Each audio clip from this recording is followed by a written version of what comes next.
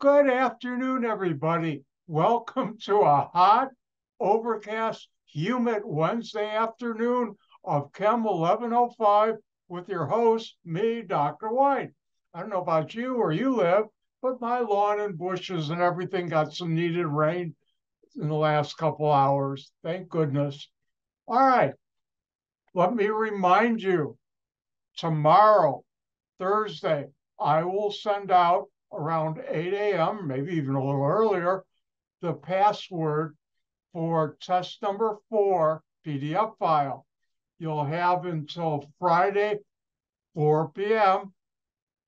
Test 4, you'll have till 4 p.m. to upload your answers to Blackboard, the assignment area. Test number 4 will be on acids and base and organic chemistry. Look at the email, look at the announcement for the point breakdown. Now, what I would like to do today is, first of all, remind you, hand in your labs. We're almost done with the semester. You have to get them in or you're going to get 0 points for labs. That's going to hurt your grade. Now, if you look, my eyes, see how they're slightly red? Not really. I've been grading labs all day. Sometime by tomorrow, I will upload the scores for all labs that were handed in on time. By Saturday morning, and I'll send out an email, I'll go back and check any late labs and I'll grade them. I'll upload everybody's scores to Blackboard. And when I send out that email, I'll ask you to check Blackboard. And if you see in the grade book, your grade book, a lab you handed in that hasn't been graded, then send me an email and I'll look for it and get on it. Or if there's a problem, I'll let you know. But that will be Saturday morning. I've got a lot of catching up to do. All right, let's now, today's game plan. I will do the review for test number 4. I didn't get that figure fixed one. He said, oh, did it again. And after that, I'll go through the organic problem set. And then after that, I'll do some more problems on acids and bases and organic chemistry that will help you for test number 4. All right, let's get going.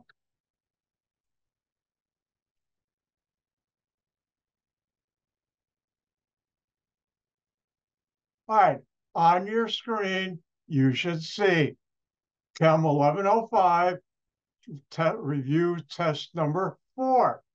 And this is in the lecture section of Blackboard, both as a Word document and as a PDF file, and you can download it at your leisure.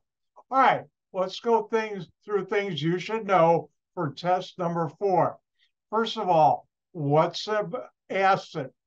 And an acid is a proton donor. What's a proton? H+. What's a Bronsted-Lowry base? Any proton acceptor. Therefore, if I give you an acid, proton, I'm an acid. If I say, you give me your proton, I'm a base. Now, here are the structures of acids, some key acids, not every acid or base, but some key ones you should know the structures of. You should be able to identify HCl, H2SO4, HNO3 as acids. By the way, that's hydrochloric acid, sulfuric acid, nitric acid. You should be able to identify as bases, sodium hydroxide, potassium hydroxide, ammonia, and there's one I forgot on there. Yeah, Dr. White. Hold on while I get my tablet. It'll be quicker to use my tablet.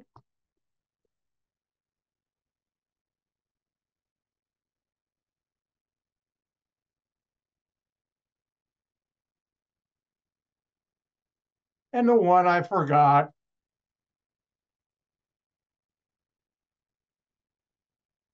which is sodium bicarbonate.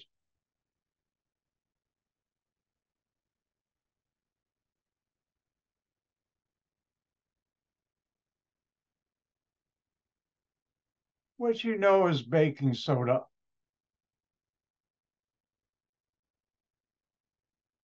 In the red can, if you buy Calmet, which was my mother's favorite brand, and guess what? Mine too. And there are others too. Baking powder. And you should know these are all bases. Sodium hydroxide, NaOH, KOH, potassium hydroxide, ammonia, NaH3, and sodium bicarbonate, NaHCO3. Now, because of the dissociation of water reacts with itself, and this is called an equilibrium, a small amount of H3O plus hydronium ion, OH minus hydroxide ion are formed. And the ionization constant, Kw, named after me, I wish this was long before I was even born, discovered, is, you should know, hydronium ion concentration. When it's in brackets, that means concentration times hydroxide equal, oh, I forgot to do this, 1.0 times 10 to the minus 14. Now, if you go to a different temperature, this changes slightly. Now, I want to point out something important that you should review, and that's important information, test number 4. This file, what you're seeing on your screen, is also in the lecture section, and it will also be on the last page of test number 4.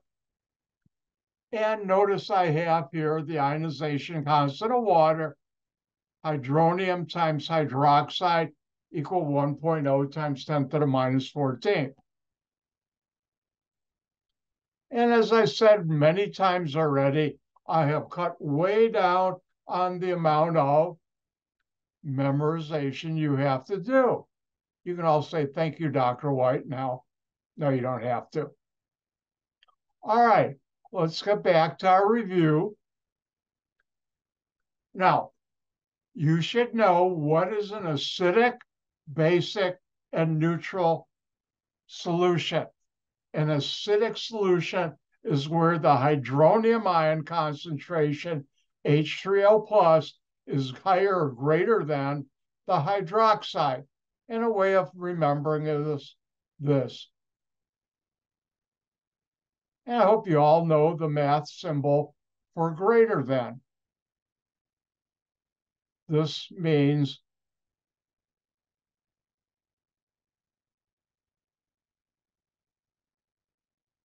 if I can spell it right, I think I've told you I'm the first one down in a spelling bee.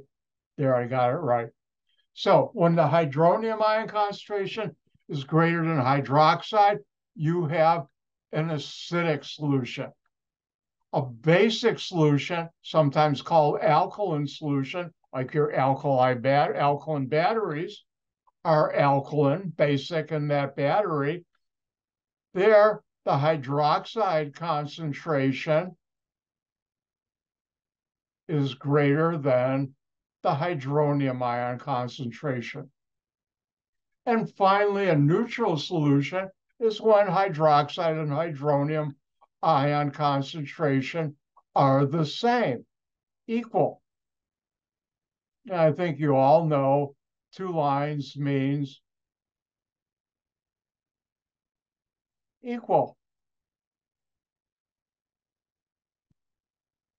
And this is something you should know. Again, acidic solution, hydronium ion greater than hydroxide, basic solution, hydroxide greater than hydronium, and neutral solution, hydronium equal to hydroxide. Well, when you have numbers like 10 to the minus 5 and 10 to the minus 7th or whatever, that's not easy to figure out which is greater than the other.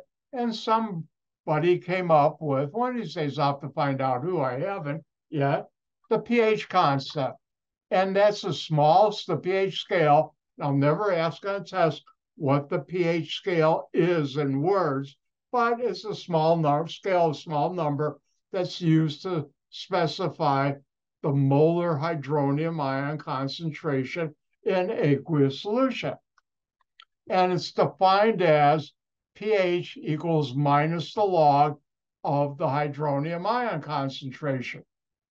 This is an important information, test number 4. Thank you, Dr. White. You're welcome.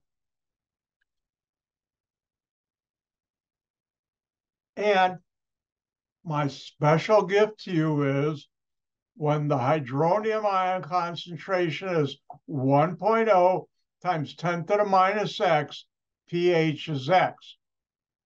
Let's see if I put that important information. And notice I even put that important information, test number 4. Boy, I'm being too nice to you people. I gotta get mean and tough and nasty. But anyways, you should know how to do this. And we went through practice problems, and I'll probably do one or more if we have time today, even though we've done it already. Now, you should know the pH scale. Hold on, let's make it official.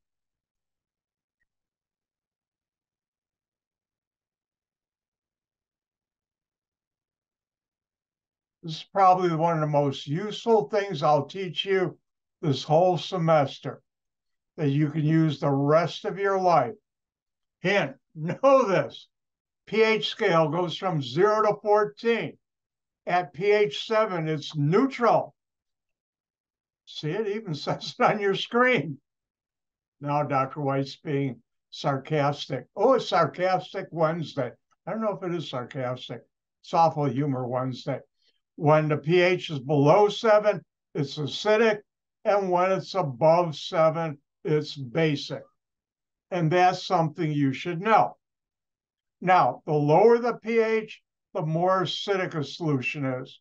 The higher the pH, the more basic, higher above 7. If I have a solution that's 11, another's 13, the second one is more basic.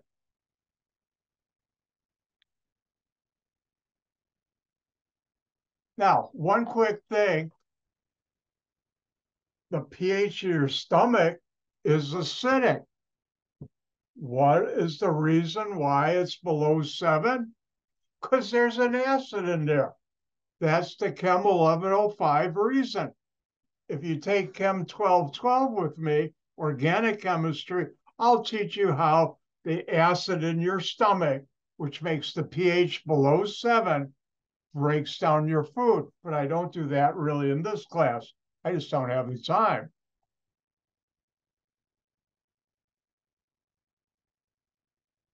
All right, next, you should know about buffers.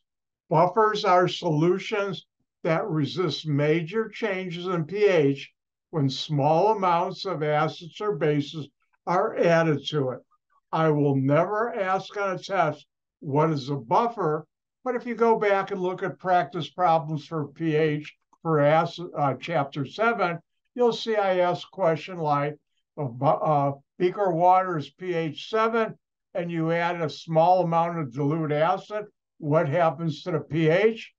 Well, if it's a buffer solution and you've added a small amount of acid, the pH does not change.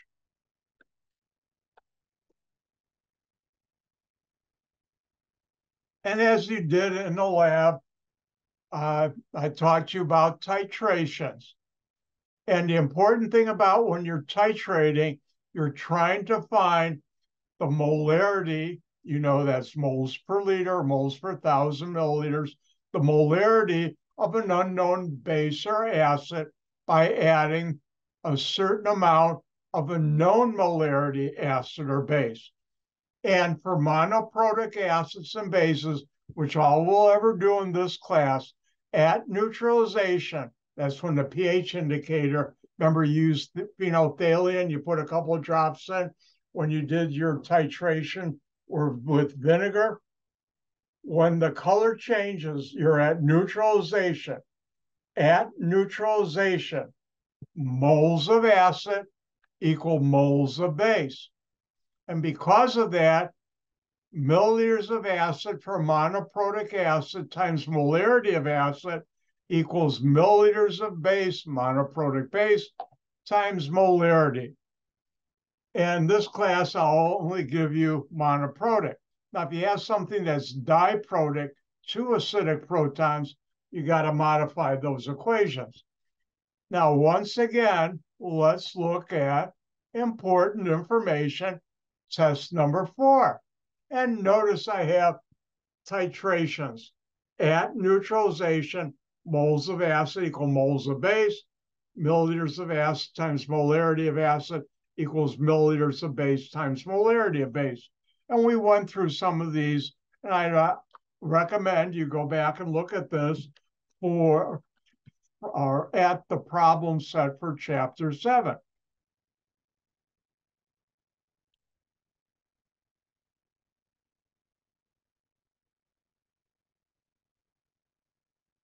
Now we got into my home court.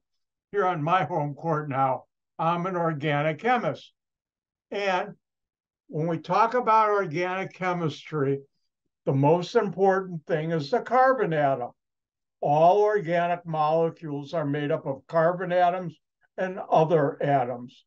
And the first thing you should know is there's always 4 bonds to carbon. 4. Hold on. Let's do this in full screen. How many bonds to carbon are there? 4. 4. Did I tell you I'm ambidextrous? Look. 4. 4. 4. Does it look like this is coming at you? It should. 4 bonds to carbon. You should know that.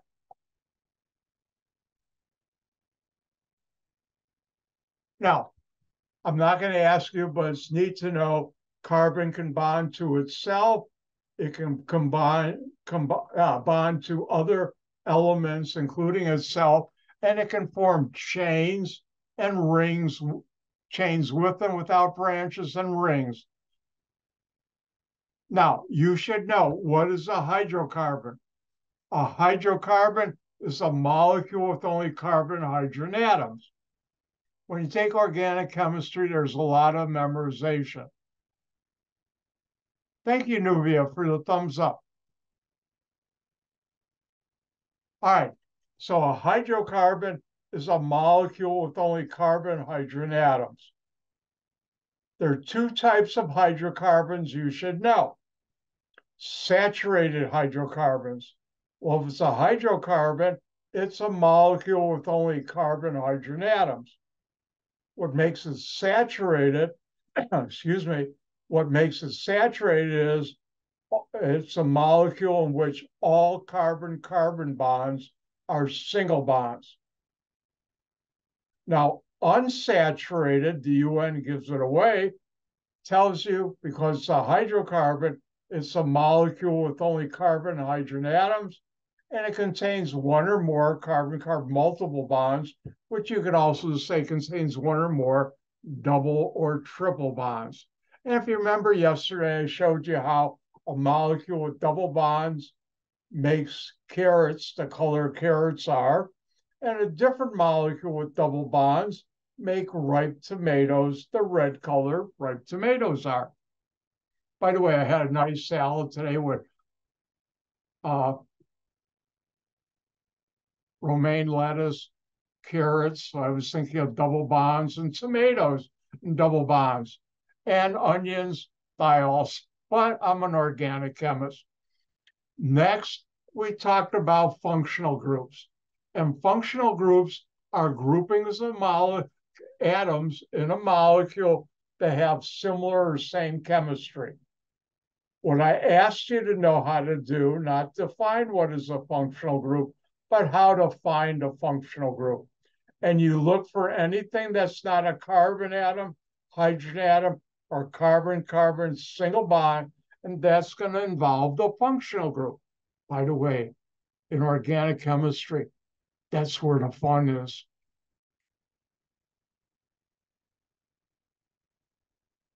Remember, everything I'm showing to you, you can download from Blackboard in the file in the lecture folder that's cleverly named Chem 1105, test number 4 review. Now, I taught you how to draw organic molecules. We didn't really go through parentheses that much, and that won't be on test 4, but I showed you how to do condensed structures. Let's do one real quick, just to remind you. Uh-oh, I've got to open up my whiteboard.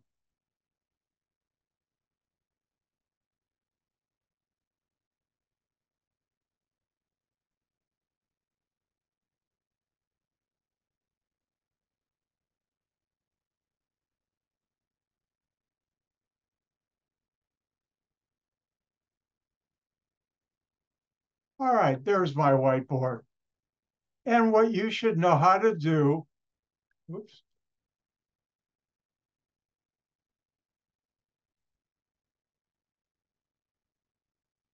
is put in the hydrogen atoms. Guess what? I'm going to let you have some fun, then I'll do it. Put in the hydrogen atoms in that molecule, 3 points each.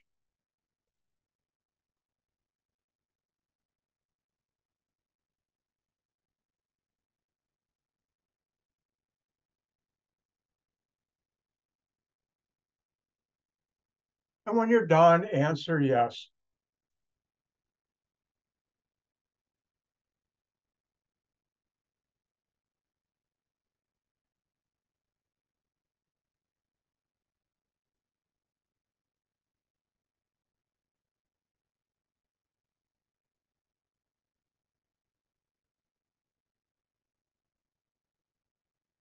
And please be patient. I try and give everybody time to finish.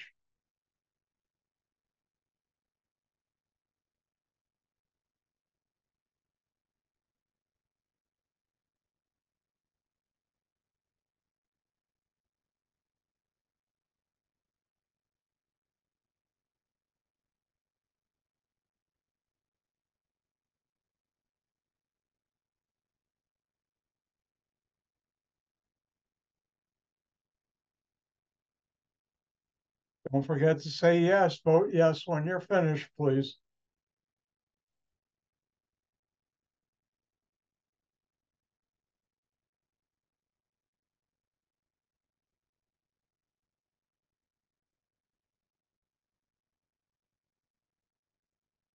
If we were face to face in a classroom, I would tell the classes this sign, when you're finished, look up and smile. And it works too. All right, let's get going. How do you know how many hydrogens to put on each carbon? There are 4 bonds to carbon. So if we look at this carbon, there's 1 bond. 4 minus 1 equals 3, because there's always 4 bonds to carbon. So I'll have 3 hydrogens. We look at this carbon and this carbon. They also have 1 line or bond to it. So 4 minus 1 is 3. So each one of those have hydrogens. Now we're getting into some good stuff. We look at this carbon, how many bonds to it? Lines, 1, 2, 3. There's always 4 bonds to carbon. 4 minus 3 means equals, I'm going to write a hydrogen. No, write a number. I got hydrogen on the brain today. You put 1 hydrogen.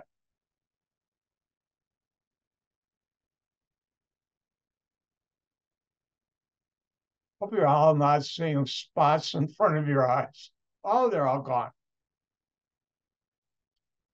All right. And this last carbon, how many bonds to it? Lines, 1, 2. How many bonds to carbon? 4. 4 minus 2, isn't the math hard? Is 2. So that means there's 2 hydrogens. And that's how you draw a structure.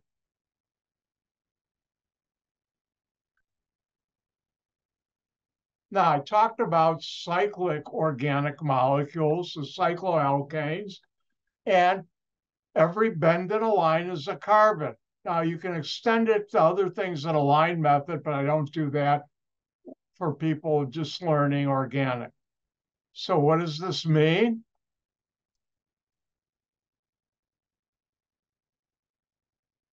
How many carbons are in that molecule? Well, count the bends. 1, 2, 3, 4, 5. 5 carbons. You know something? I should share the fun.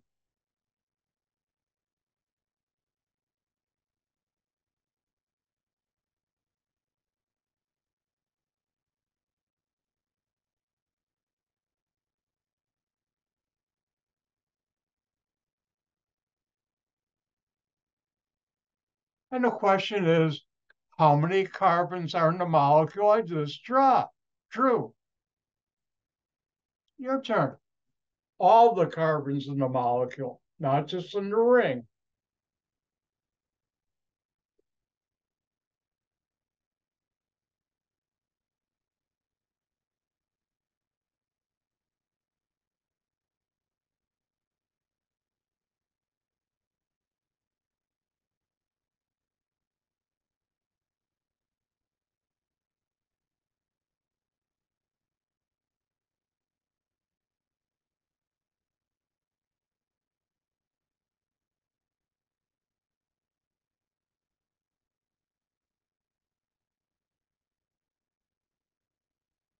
And when you're done, don't forget to vote.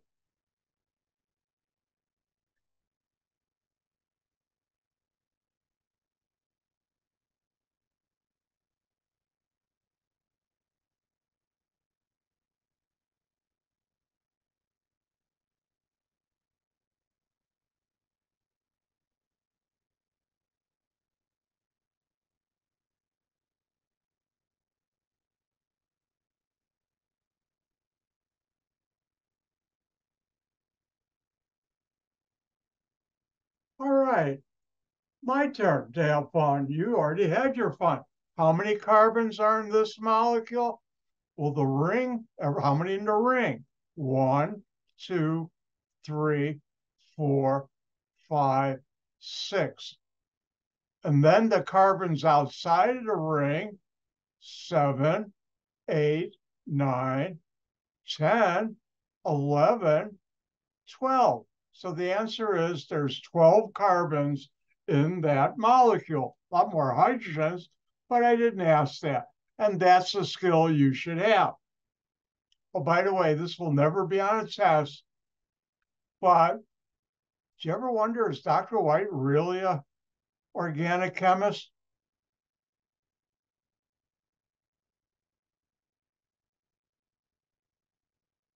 Here's another ring. It has 1, 2, 3, 4. Again, you don't have to copy this down. 5, 6, 7, 8. Now, when I'm driving, I come to a certain sign, I think of an 8-membered ring. It's called cyclooctane. And what sign do I see when I'm driving? When I think of cyclooctane? A stop sign. Whenever you come to a stop sign, I think, oh, a cyclooctane ring. Now you know I'm an organic chemist. That will not be on the test. Now, I taught you some reactions, only 2. I know many, many more, but the first one is combustion. And you should be able to put down the products, not the heat, but the products. When you take any saturated hydrocarbon, which is a molecule with only carbon hydrogen atoms and carbon-carbon single bonds and oxygen, it reacts. You need a spark, but I don't put that down. You get carbon dioxide, CO2, and water. And if you remember when you did the investigating chemical reactions, you held a test tube over a flame of a candle, and you saw some vapor form inside. That was the water from the combustion of the wax. In fact, do I have time? I do. I worked for one company, an Anglo-Dutch company that was headquartered in, you pronounce it Gouda, Gouda, and that's the Dutch pronounce it Gouda.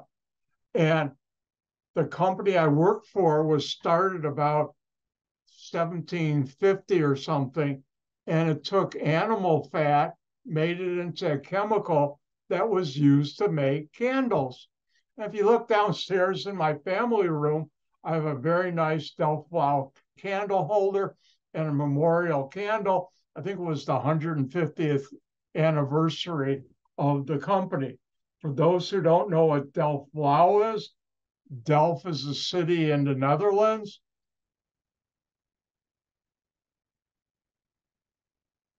Didn't realize you're going to learn a lot more than just chemistry in my class.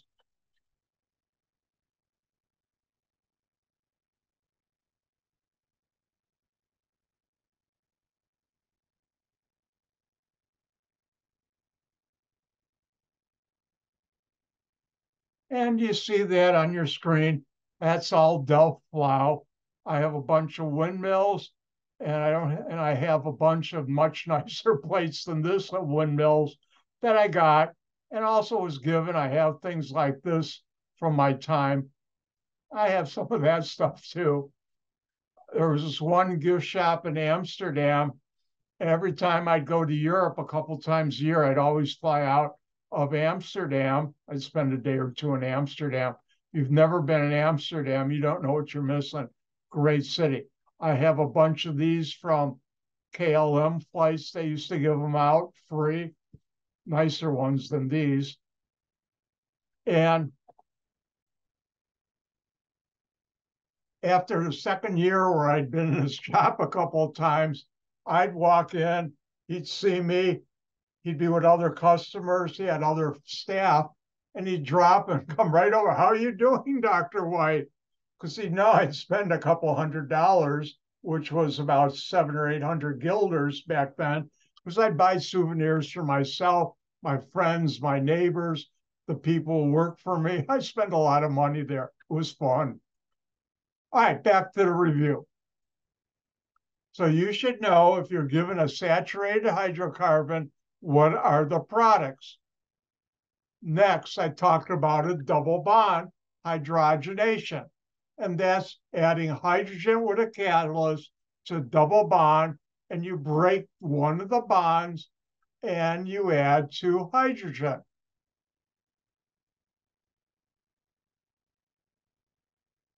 And here's another way of writing that general reaction.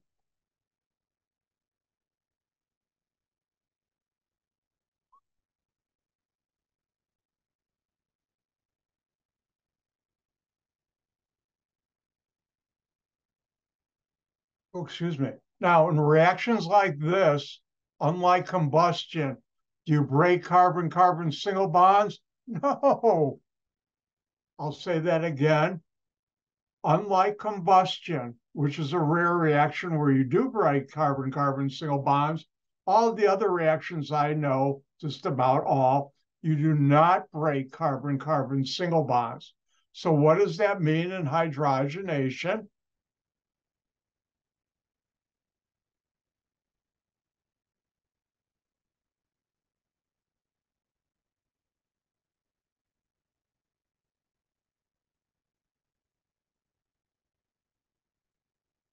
I take this molecule and react it with hydrogen and palladium, or platinum in this case. What's the product? And how do you do that? You look for what's different. What's not a carbon-carbon single bond or a carbon or hydrogen atom should get your attention like that. Ooh, a double bond. And the rest of that are carbon, hydrogen, carbon-carbon single bonds. And they're just going to come along for the ride. And the reaction, general reaction, double bond, hydrogen, a catalyst.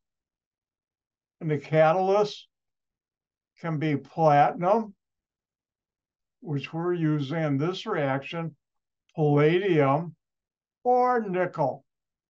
And you break one of the two bonds, and each carbon of the double bond gets a hydrogen. Now, do you break carbon-carbon single bonds?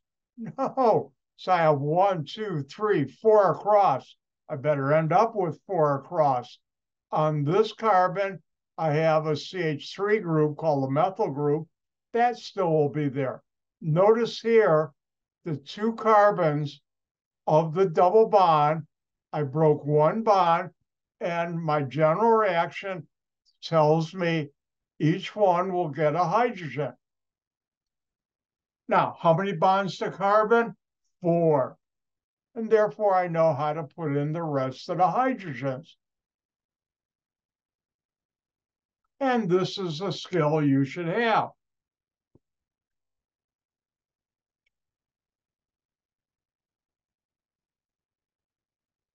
Now, I talked about a fat and oil. I'm going to skip this because I'm really on same thing here. I talked about beef fat being tallow, pig's fat, yellow grease, white grease. I'm going to skip that. However, I'm not going to skip this. You should know how soap works. And soap, you should be able to draw. Soap has this structure, a nonpolar tail,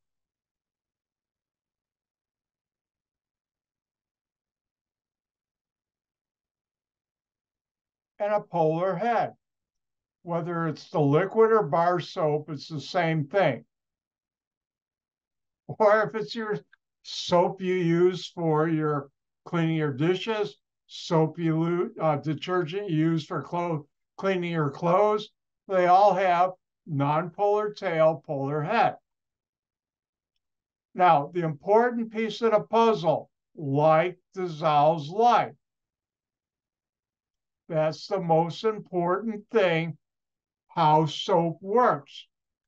And you should know water is polar, dirt and grease are nonpolar. And they form a micelle. And the micelle, if we were to have a piece of dirt on your hand and it's magnified, the dirt being nonpolar attracts, because of like dissolves like, the nonpolar tail of soap.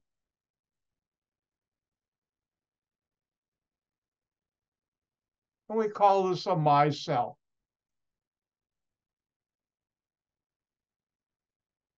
I'll put a few more soap molecules. As you see in the picture here, it's totally surrounded. They cut off a section so you can see the dirt in the inside and the tails, but the outside of the micelle is polar.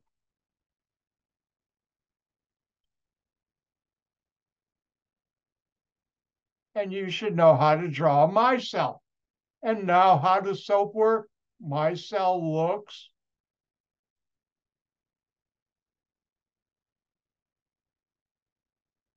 polar to water. And because of like dissolves like, water says to the micelle, I'm polar, you're polar, let's go down the drain together. And they do.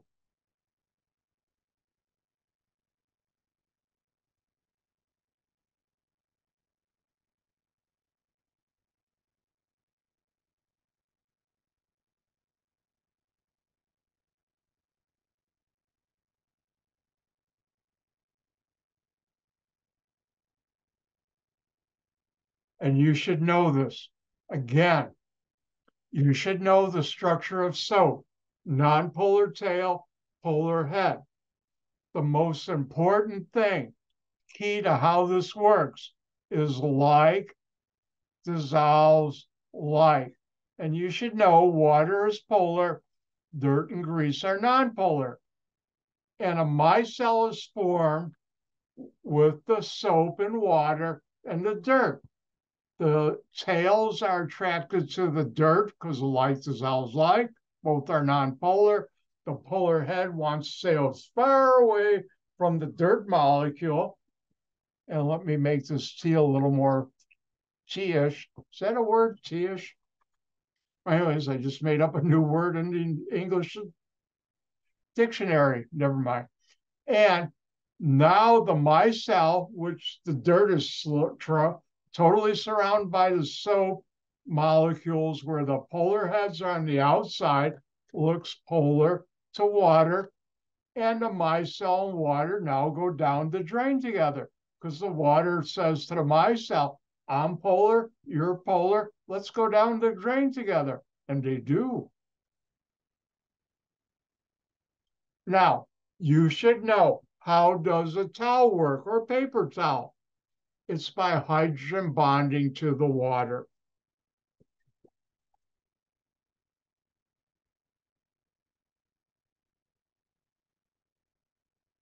And that's the end of the review for test number 4.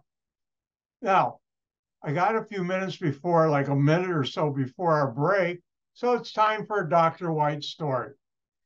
My father was a pharmacist, but he loved chemistry. Gave me my first chemistry book when I was about 8.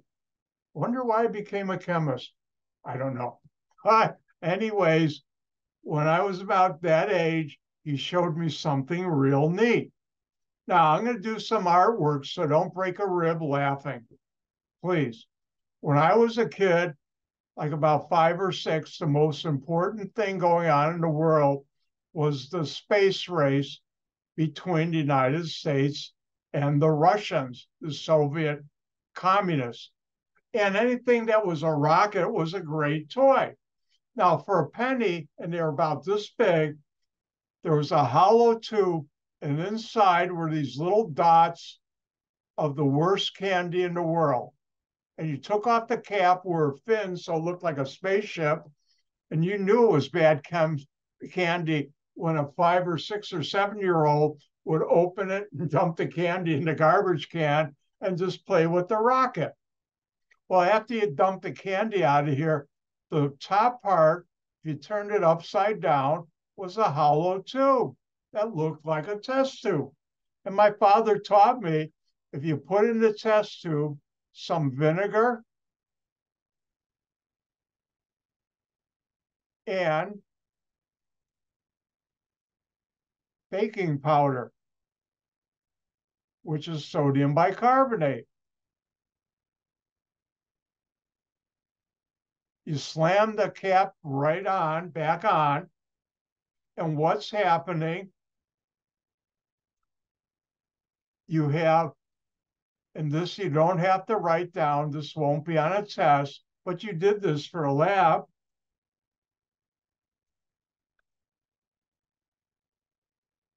Take the vinegar, which is acetic acid,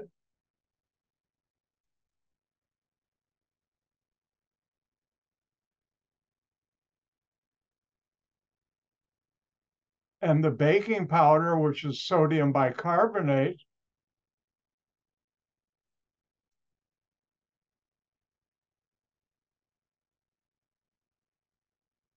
and this is an acid-base reaction, and you get sodium acetate, which is dissolved in water, because this is acetic acid in water, which is also known as vinegar,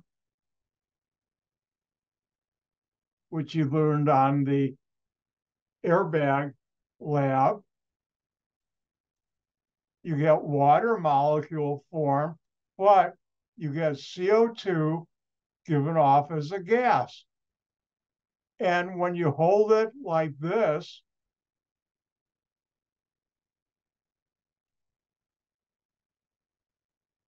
by the fins, the pressure builds up in here and the top part blasts off. When you're about 6 or 7, that's one of the neatest things in the world. My friends thought that was. Now, I have to tell you a bad part about the story. My best friend at the time, Dickie Dale, and decades ago, he moved out of Illinois and we lost touch. But when we were about 6 or 7, I was very close with him and his older brother. And they used up all their mother's baking powder doing this and didn't tell her. And she went to look for some to cook some with, like bake something, and she didn't. Her baking powder was all gone. Boy, did he catch it. Oh, boy, did he get it. So if you use up all your mother's baking powder doing this, make sure you tell her to buy some more or you buy it for her. And with that, I thought I'd tell you that nice little story. I can still picture we'd stand out there and just go boom. If your timing was right, it would go about 4 or 5 feet. When you were 7 years old, that's impressive. All right, with that, let's take a 5-minute break. I'll come back and do the organic problem set and some other neat stuff you should know about. I'll see you in 5. I'm going to get up and stretch.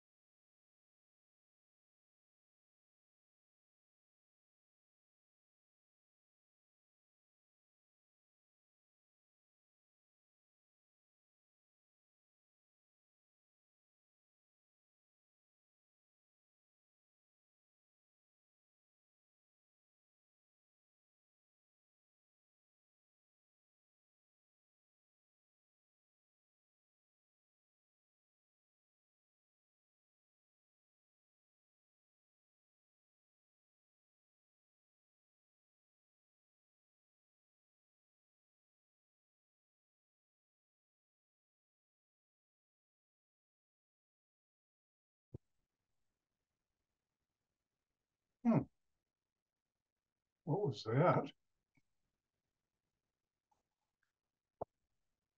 Time to go. Time to get going.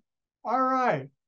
Let's do the organic problem set now.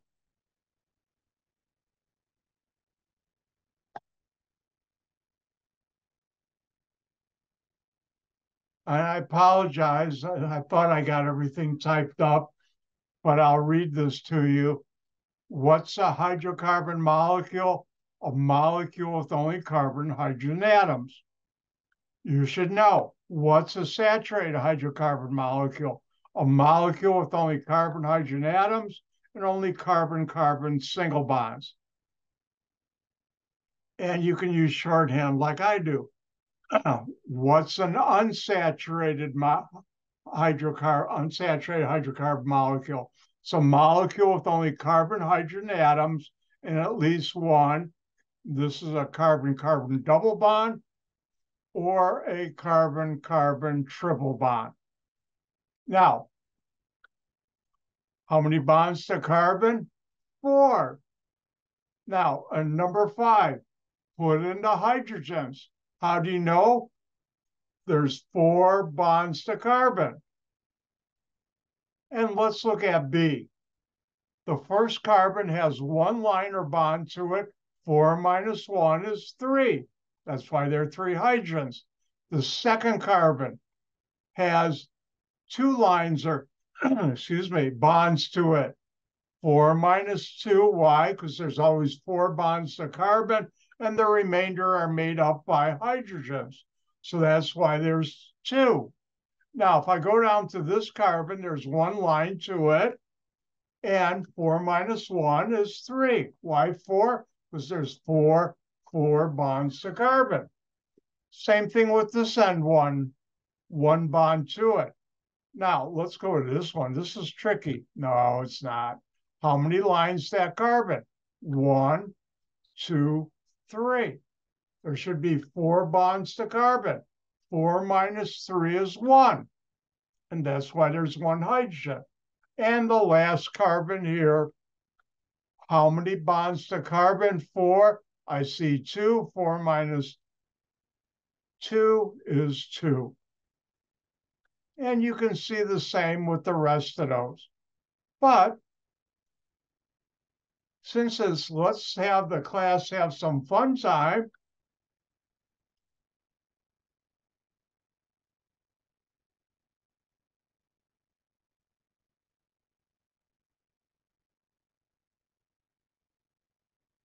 why don't you draw in all the hydrogens in this molecule, 3 points each? Your turn to have some fun.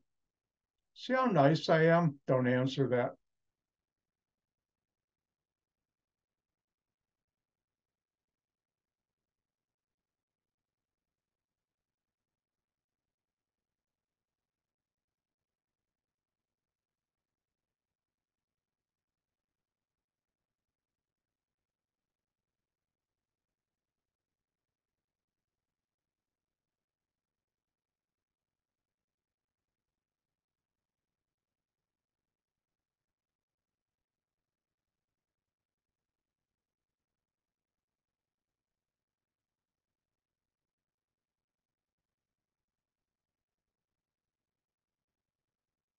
And remember, please be patient. Let's give everybody time to finish.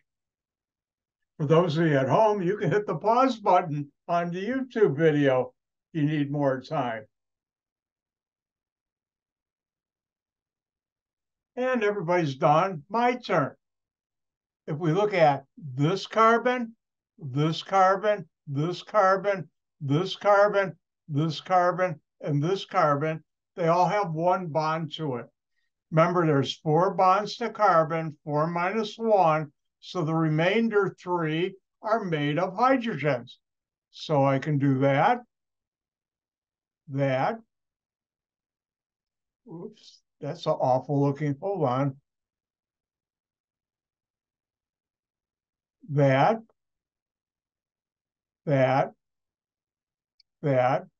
and that. Those are all spoken for now. Whoops, didn't want to do that. Oh no, I wiped out a carbon.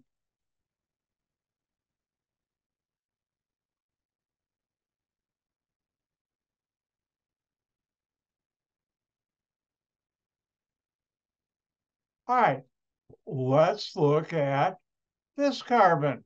How many lines to it? 1, 2, 3. There's always 4 bonds to carbon. The remainder are hydrogen. 4 minus 3 is 1. So there's 1 hydrogen there. Let's look at this carbon right here. How many bonds to carbon are there? 1, 2, 3, 4. Count the lines. And how many bonds to carbon? 4. I bet some of you will have nightmares the next day or two. How many bonds to carbon? You'll see me doing this. I hope not. 4 minus 4 is 0. So I don't have to put any more hydrogens on that one.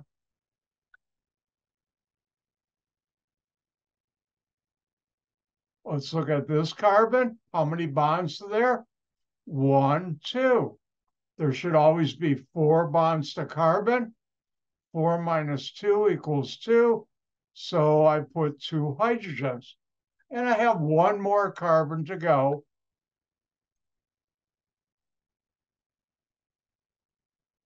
And that's this one right here.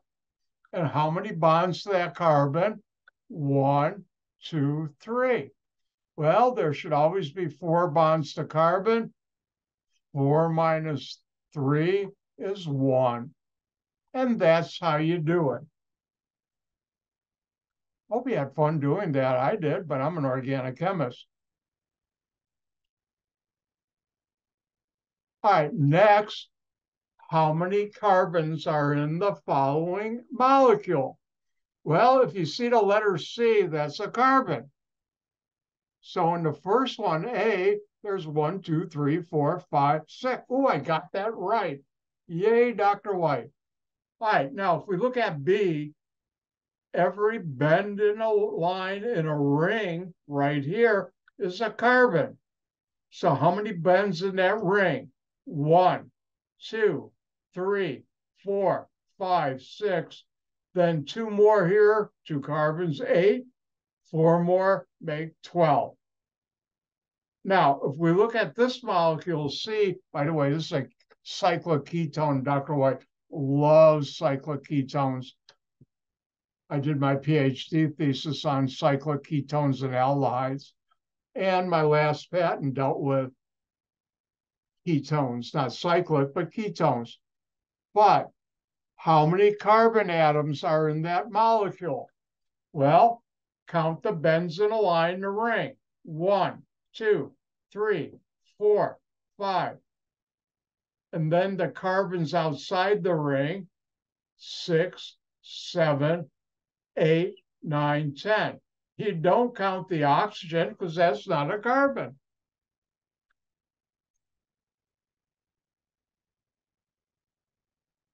Oh, let's have some fun.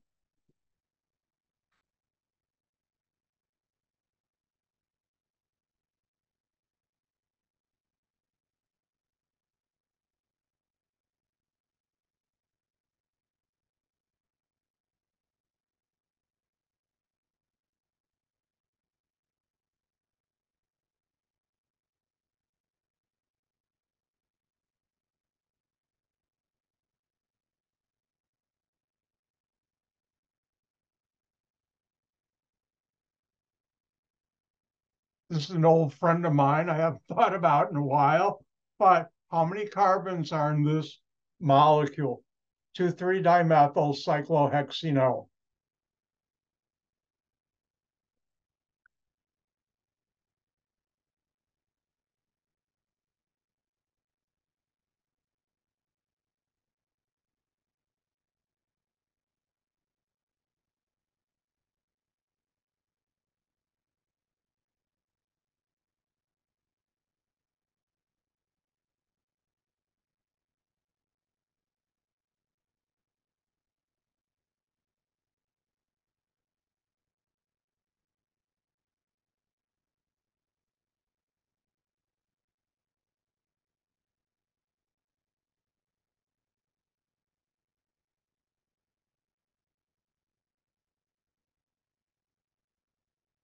All right, how many carbons are there? Well, let's find out. Well, the ring has every bend in the line is a carbon. 1, 2, 3, 4, 5, 6. And then this makes 7, it's a carbon.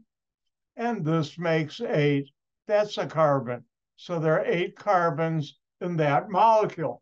And this is a molecule I had to make that I used for my research when I got my PhD degree. So say hello to my old friend. Boy, it was an old friend of mine. In fact, the molecules I used to make, this one I'll never ask how many carbons are there.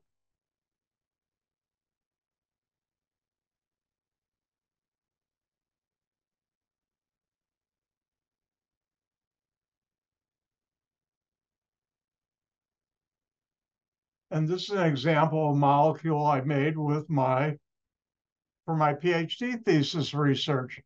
Now I'm really getting nostalgic. But anyways, let's do one more.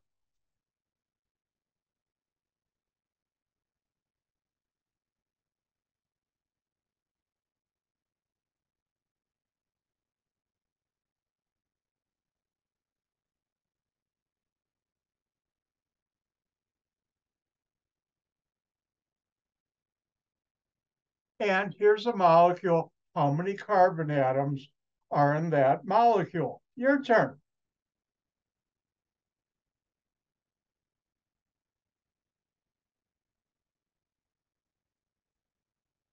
And by the way, it's a molecule I just made up. I never used this in my research, but it looks pretty.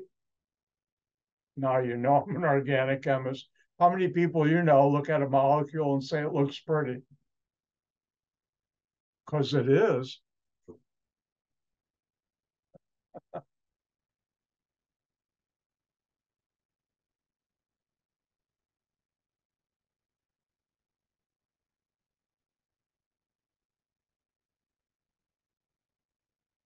Ooh, I see someone already has the right answer.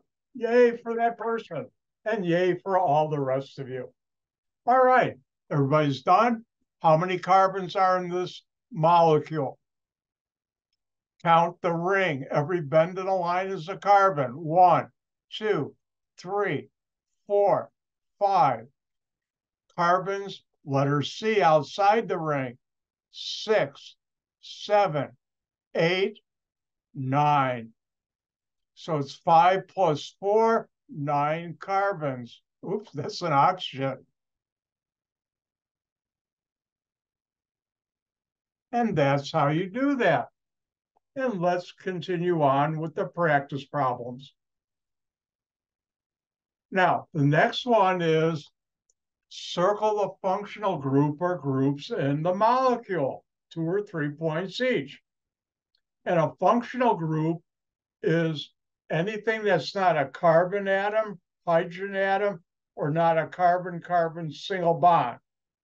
So if we look at Ba, here's an oxygen, these 2 carbons, it's called an ether, and I circle it. Here's another oxygen. You look for what's different, what's not carbon, what's not hydrogen, what's not a carbon-carbon single bond. And here we have a carbon double bond oxygen, a hydrogen, and a carbon, and this is called an aldehyde. Dr. White loves aldehydes too. And here, the CH3 is not a functional group, but OH, oxygen, hydrogen on a carbon, that's called an alcohol. And here we have some more examples. But you know something? I'm going to let you have some fun.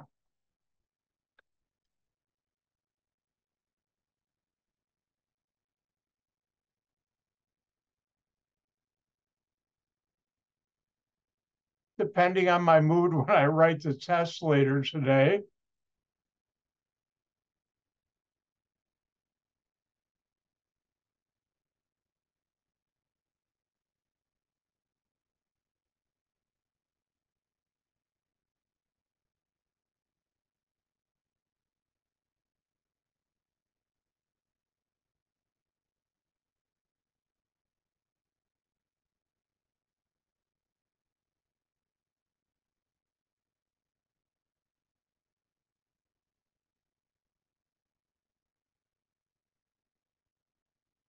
Oh, tonight at midnight, I'll be giving speed drawing lessons.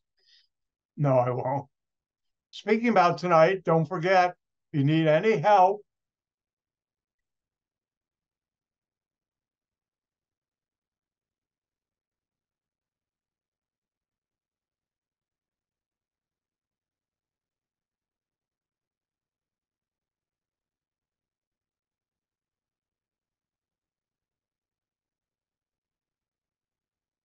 all right, I think I threw everything in there but the kitchen sink.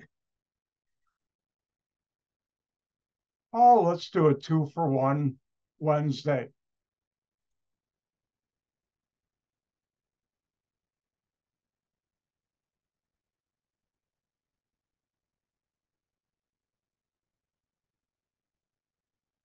I'll let you try two of them. The first one I made maybe a little too hard, but it's a practice problem, so I can do that on practice problems.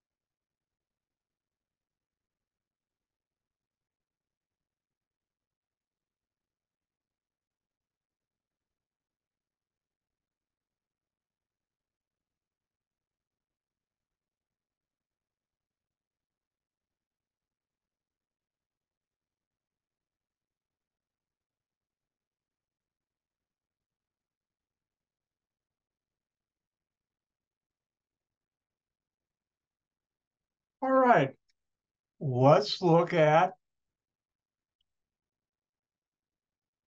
A.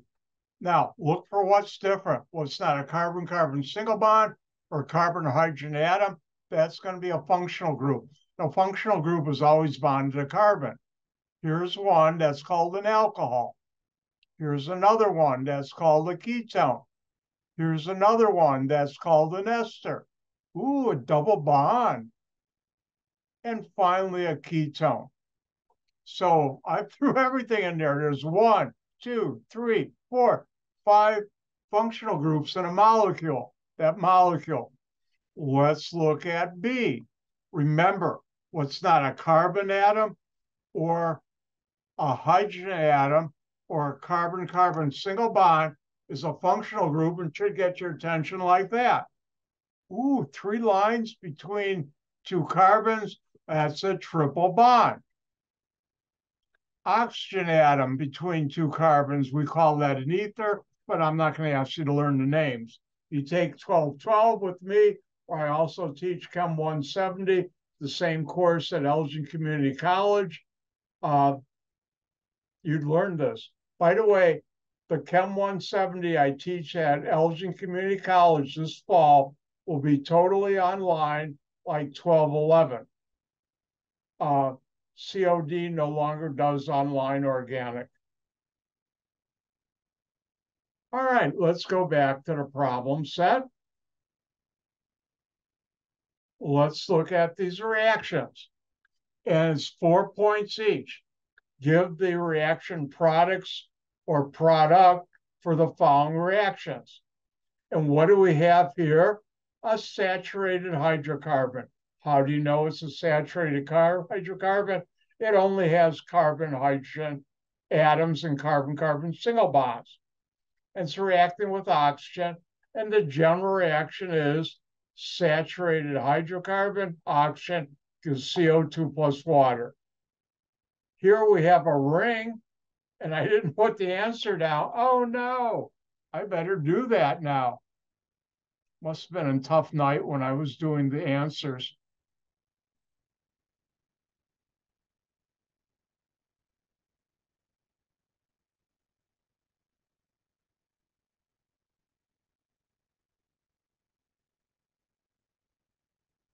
And the question is, give the product or products for the following reaction. Well, a ring is just carbon, hydrogens, and carbon, hydrogen single bonds. And that's a saturated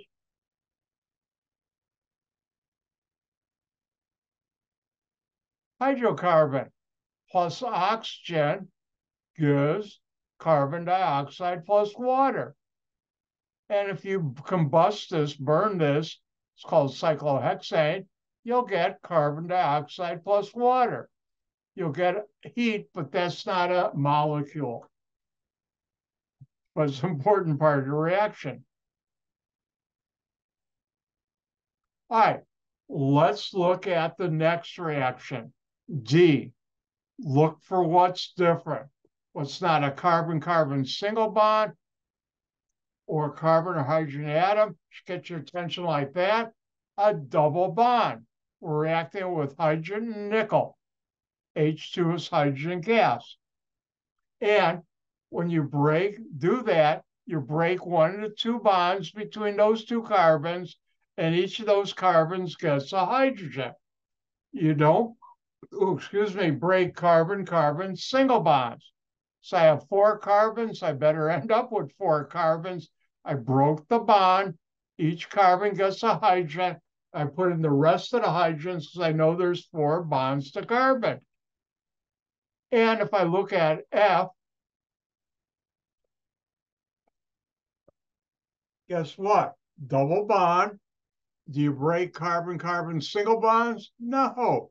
So I'll still have my ring and my 2 carbons, but I break one of the bonds and each carbon gets a hydrogen. Now, 9 and 10 cross off. I forgot to do that. I'm not going to ask you what tallow is or what yellow grease is, but it's beef fat and pig's fat. But I will ask you 11, how does soap work? Hint, give the structure of soap and talk about micelles. And here we have soap has a nonpolar tail and a polar head. Remember, water is polar, dirt is nonpolar. The most important piece of the puzzle, how soap works, is like dissolves like. And because of that, the nonpolar tail is attracted to the nonpolar dirt.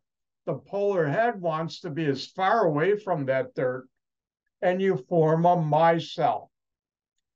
And water sees micelle as polar, and they go down the drain together.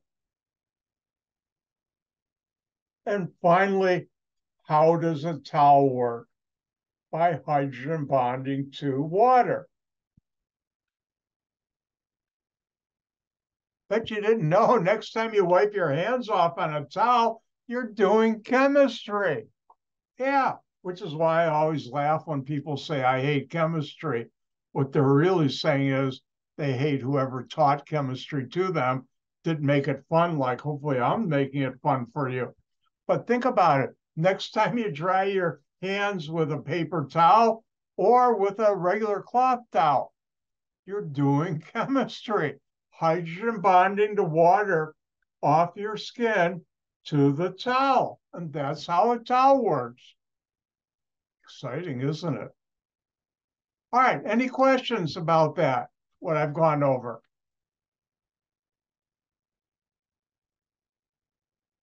All right, in our remaining time, let's do a couple of problems that I think will help.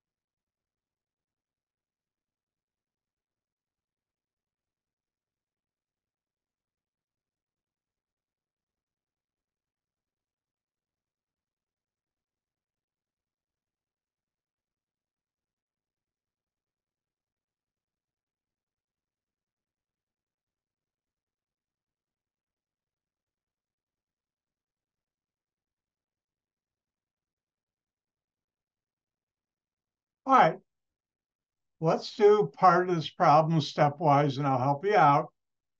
If the hydronium ion concentration, that's H3O plus in brackets, equal 1.0 times 10 to the minus fifth, then what is the pH of the solution?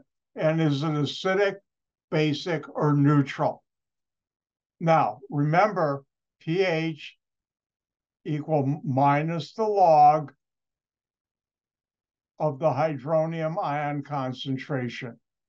And if it's 1.0 times 10 to the minus x, then the pH is x. So the first thing is, why don't you write here, what are you being asked to find and what are you given? We're going to do this stepwise.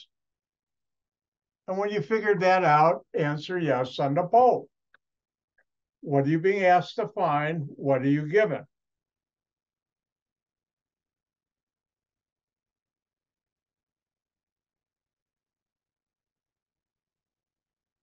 All right. You're being asked to find the pH. What are you given?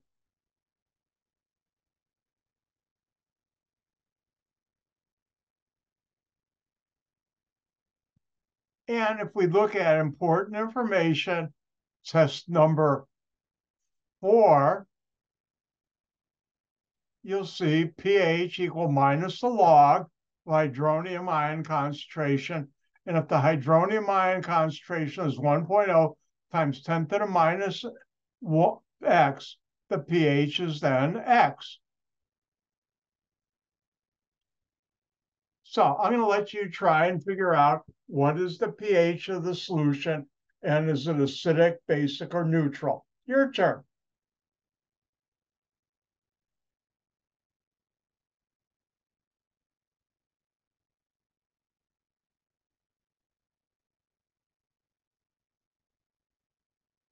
And while you're doing that, don't forget tonight at 7, I have my office hour. And if you need any help, please stop by. It's on Zoom.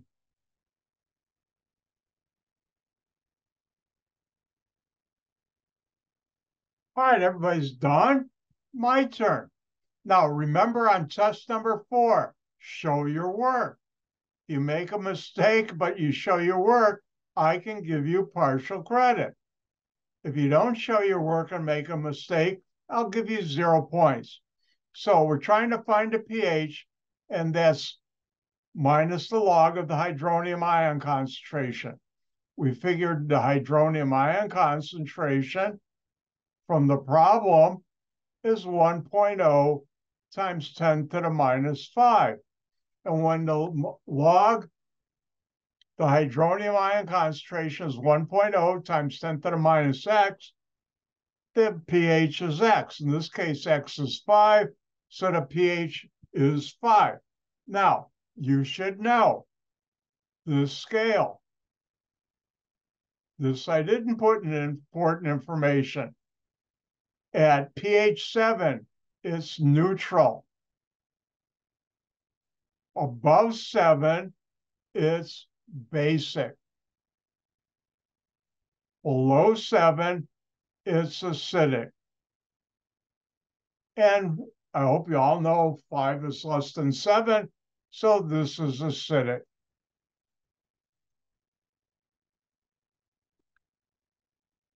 All right, let's do the same thing, but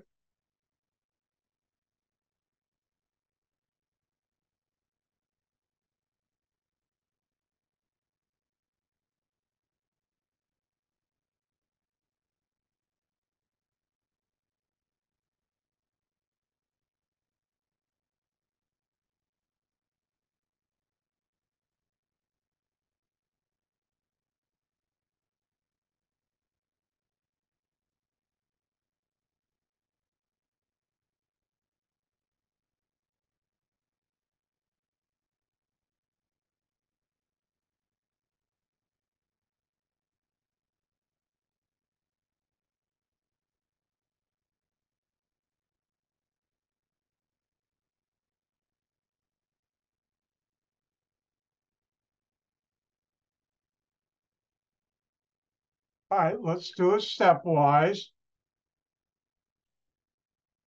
First thing I'm going to ask you to do is, what are you being asked to find and what are you given?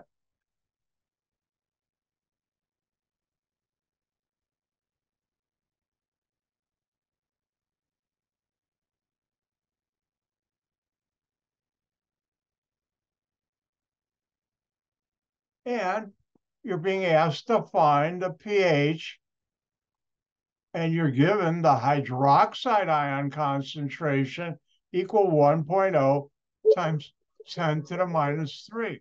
Hold on one second. I don't know who that is. It's not the President of the United States or the governor of the state of Illinois. Not that they'll ever call me, but that's my Bluetooth phone hooked up to my cell phone. One more. Stop. Ooh, listen to me. All right. Now, remember, pH equal minus the log of the hydronium ion concentration. Uh-oh, we're not given that. So you need two steps.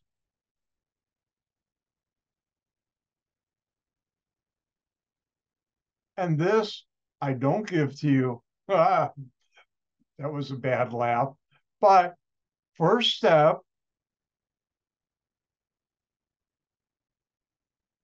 you take the hydroxide and you solve for hydronium ion concentration. Second step, you take the hydronium ion concentration and you determine the pH. Now, how do we do step number 1? Well, you look at important information. Oh, wrong thing. Well, that was the right thing. Important information, test number 4, and hydronium times hydroxide equals 1.0 times 10 to the minus 14. Hydronium times hydroxide equals 1.0 times 10 to the minus 14. And why don't you try and do step 1? And remember, in important information,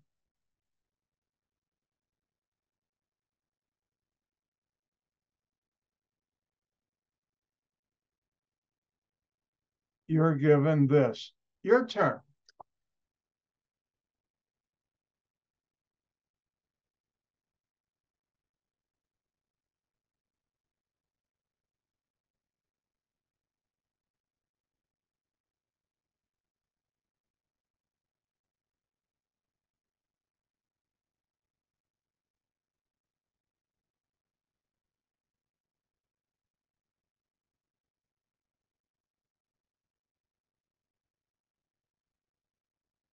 And let's be patient, give everybody time to finish. All right. So we want to go from hydroxide and determine the hydronium ion concentration. And how do we do that? Oh, what happened there? Hang on. My whiteboard is getting silly on me. Stop that. No, did it again. I don't know why it's doing that, but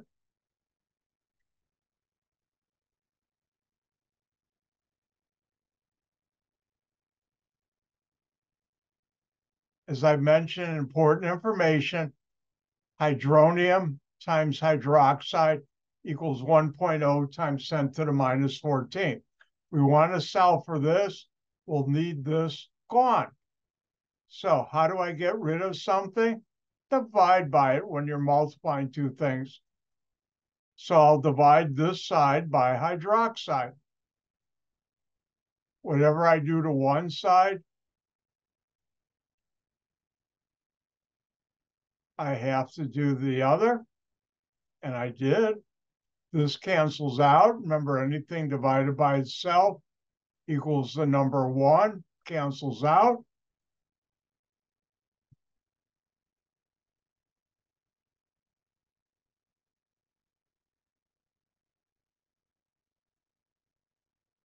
We're now left with that. I know what that is because we figured that from the problem. That's 1.0 times 10 to the minus 3.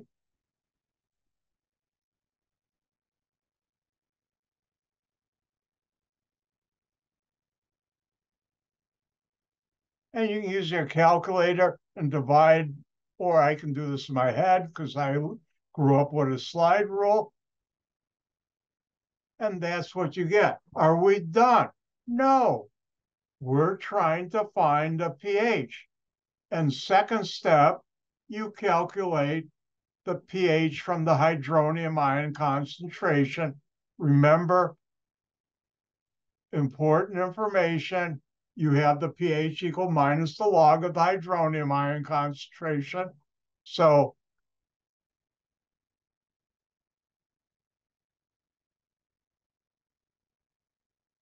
your turn to do step number 2.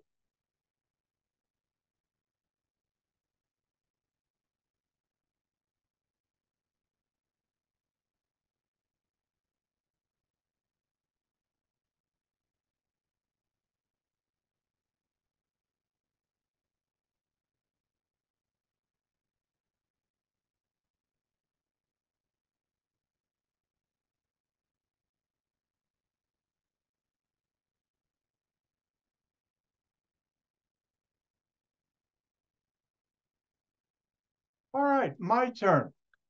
We're trying to find the pH, and pH equals minus the log of the hydronium ion concentration, which we just calculated here. So we now know that's minus the log of 1.0 times 10 to the minus 11. And when it's 1.0 times 10 to the minus x, the pH is x. In this case, x is 11. And then the next question is that acidic, basic, or neutral? And if we look at this right here,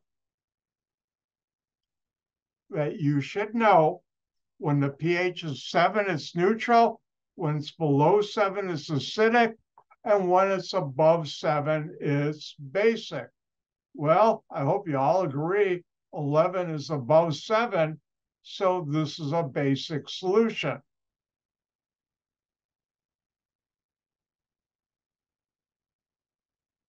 And let's do one more problem, because we're running out of time.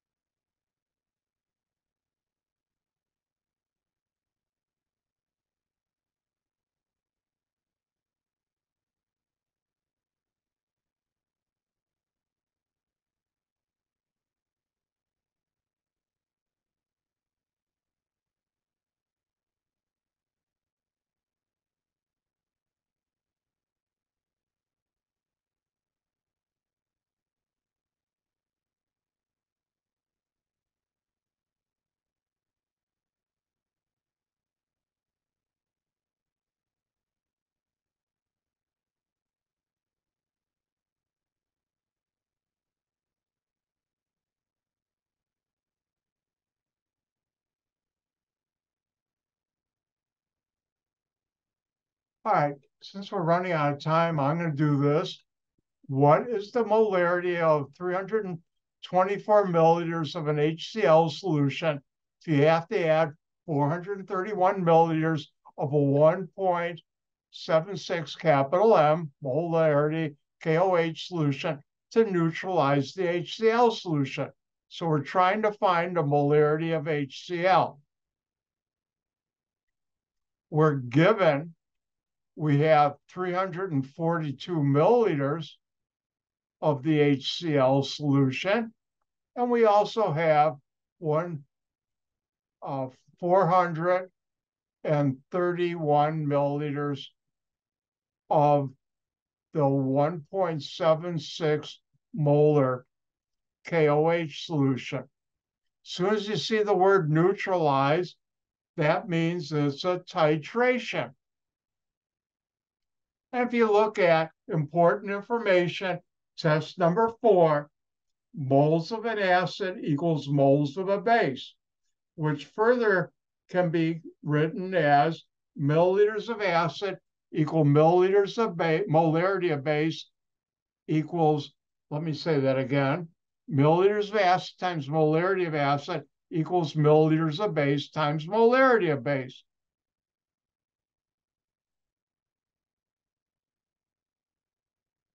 So this is a titration.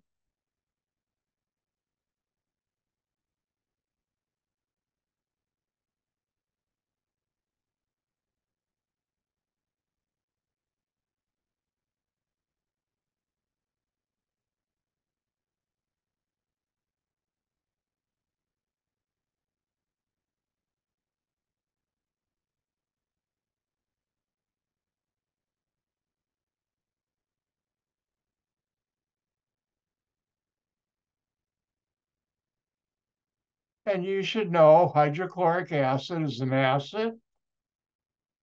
Potassium hydroxide is a base. So I can now write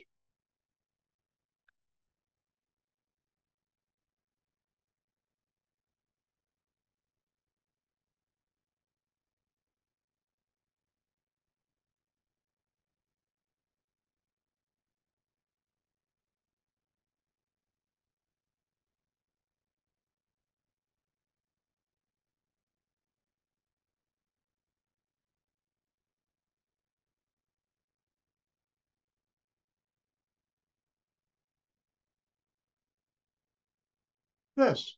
And we're trying to solve for this. So we want a lone on one side. So we'll divide that, this side,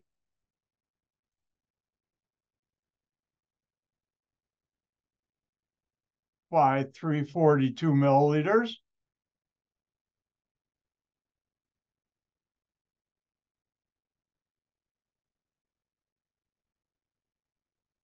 Of the HCl. Whatever you do to one side,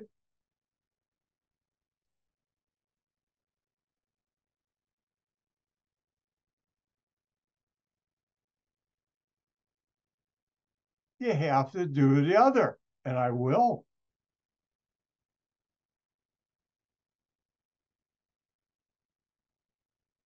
This cancels out because anything divided by itself equals the number 1, meaning it cancels out. And I'm left with my molarity of HCl equals 431 milliliters KOH times the molarity of KOH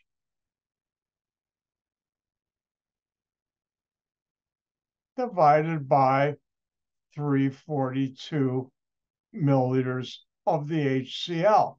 And notice milliliters cancel out. I'm left with molarity, and I'll now get my calculator, clear it, 431 times 1.76 divided by 342. And my calculator gives me this long number.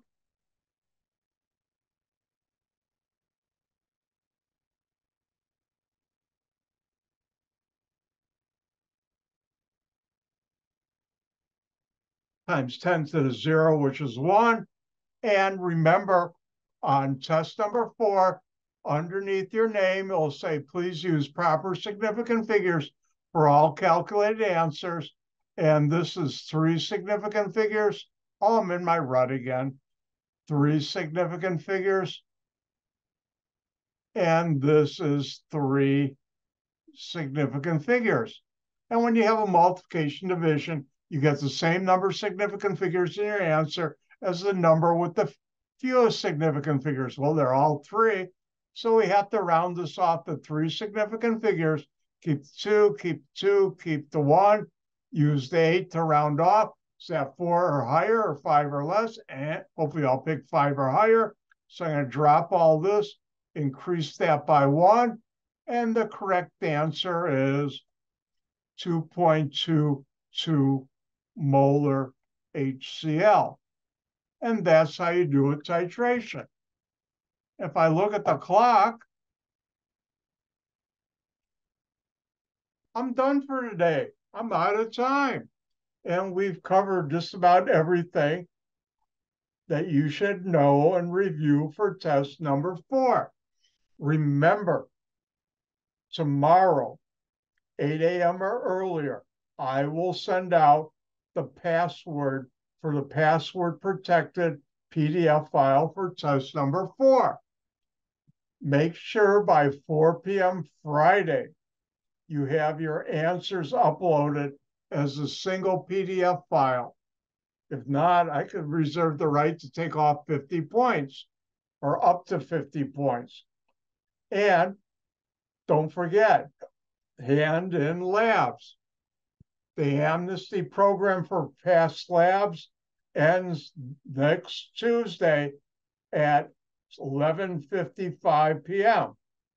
Also, next Tuesday is the deadline, same time, 11:55 p.m., for the extra credit project.